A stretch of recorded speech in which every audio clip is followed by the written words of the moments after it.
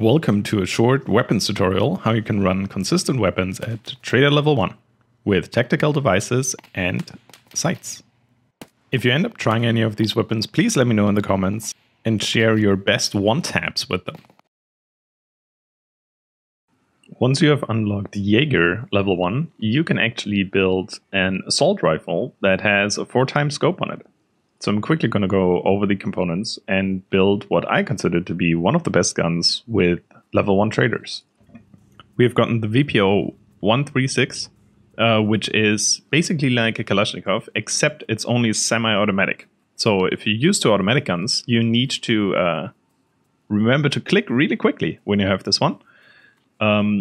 But since you probably don't have the workbench unlocked at this point, we're going to go over the parts one by one and how you can mod this into a pretty functional piece of equipment. Let's go over the purchases we need to make first. These 3 items up here are from Skier level 1. This comes from Prapor. This is from the mechanic. And these 3 are from Jaeger. I should also mention that this exact technique of modding also works for the VP209 that you can buy from Jaeger. You just need to remember to load the different ammo, not the 7.62, but the 3.66 TKM cartridges. So in order to actually apply them, we need to double click on the gun and we need to remove some parts. So these do almost look identical, but we only want to remove the handguard, which leaves the gas tube on the gun. And then we want to drag the AK-100 handguard in. This means that we can attach a grip and also a tactical device. So the tactical device will actually be important, especially if we run a scope, because through activating the laser pointer, our hip fire will be much more accurate. Not only because we see where it goes, but because in Tarkov, if you have a tactical device active, your point firing from the hip will be more accurate game mechanic wise. Now, so far we still have the iron sights on the gun. And we would like to install the Bastion, which has a Picatinny rail, so we can mount all of these sights. Now, we remove the other cover, but then we can't install it because we also need to remove the rear iron sight. So if we put that on there, we can either get this sight from Skier if we don't have Jaeger unlocked, or if we do have Jaeger unlocked, we can actually go for the Cobra, or we can buy both the 4x PLAT scope and the UTG 25mm. So you need to drag the scope into the ring mount and then onto the gun. And then you actually have something that you can easily run on woods as well. Plus you have a higher magazine capacity than if you use the SKS build, because the SKS build also is very, very cheap, and it has a 4x scope because you can mount the PSO scope on the dovetail. But this one has a higher magazine capacity, and also you get a tactical device, which you cannot mount on the SKS at this point. If you're going for more close range engagements, you can take off the scope and put on the Cobra. So you at least have a red dot sight and still a tactical device. If you're, for example, if you're going to dorms on customs or something and you actually want to see something, or you're doing some night raids, this is actually a very, I would say this is probably the most versatile weapon that you can build with level 1 traders. So let's load some ammo up and go into our hideout.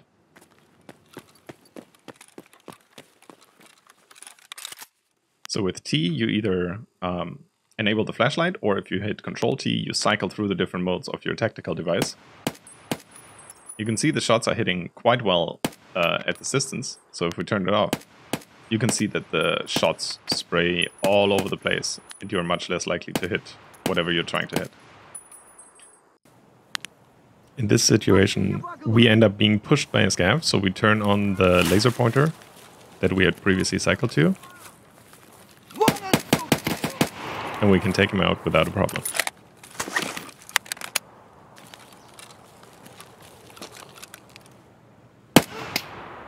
In this clip, we see the added value of the scope, because we would never have seen that scav in the bushes that he can look through, but we can't without the scope. Also, it makes it easier to hit your headshots. The SKS is one of the most popular weapons early wipe because it has relatively good accuracy, it's very cheap, and you can shoot the 7.62 ammo, which slaps early wipe. So we can buy the SKS, the OP-SKS from Jaeger, and then we buy the PSO scope from Prepor, which fits into the dovetail mount. And then also if you have Peacekeeper level 1 unlocked, you can buy 20 round magazines. And to use them, we need to remove the internal magazine of the SKS. And then we can run 20 rounders and swap magazines instead of top loading. With the SKS and the PSO scope, you can engage scavs from a safe distance, over 100 meters. I would say up to 150 comfortably. And take them out without being detected. In close quarters, the SKS isn't great, but at least you'll not be left defenseless.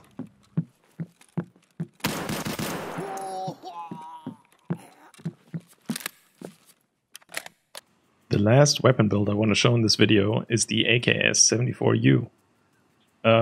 This weapon, unfortunately, will remain on iron sights until you get Traders level 2, or if you find a scav gun that has the B18 mount.